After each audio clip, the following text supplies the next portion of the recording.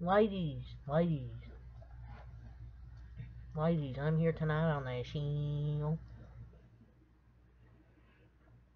I'm here tonight on the show with some news from the NFL. So I'm going to talk about some NFL news here. And then after this, I'll do another quick episode of some NBA news. I accidentally put the one I was supposed to do from a few days ago I wrote. And I've done the ones I wrote today, actually done it for today, so. After this, I'll probably just do a quick NBA news. Find some more that I already had for that day and just do another one. Just to do two for today. Let's talk about some NFL. There's no chance that the Buccaneers trade for Jimmy Garoppolo, says Rick Stroud. Not sure why they trade for Jimmy Garoppolo. I mean, I get probably for after Tom Brady retires, but I mean, they got a young quarterback, I think, like who, Kyle Trask or something like that. So I don't think they should trade for Jimmy G, and I don't see him trading for him. I mean, they probably wouldn't give up much because he's a bottom 10 starter in the league. He's just not that good. So even if the Buccaneers were interested in trading for him, I wouldn't do it because he's just not that good. The Broncos reportedly tailoring, they're pretty much going to make their offense around new quarterback Russell Wilson. We know. Must have been it's just a slow news days for the NFL. When you got stuff like the Broncos are pretty much going to have their offense built around Russell Wilson, like of course they traded for him. They traded Drew Lock and I think Shelby Harris or something, their defensive tackle, and a few and a few picks. So I mean, I hope they have their offense built around Russell Wilson. The Seahawks have discussed trading for 49ers QB Jimmy Garoppolo. I mean, anything's better than Drew Lock or Geno Smith at this point, ladies and gentlemen.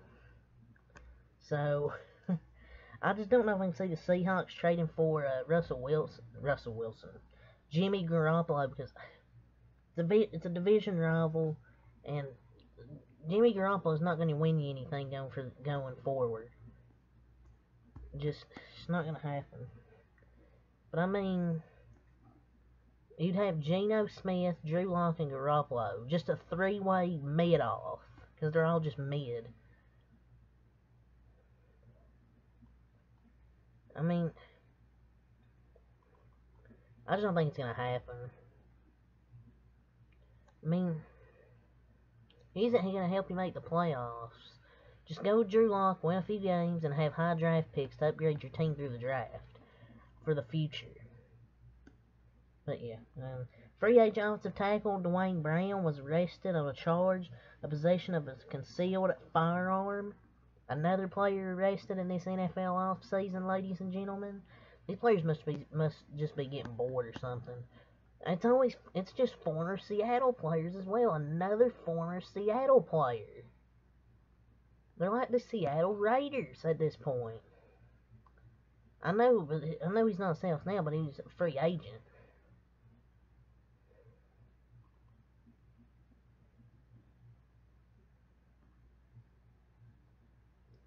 So, what an insane off-season.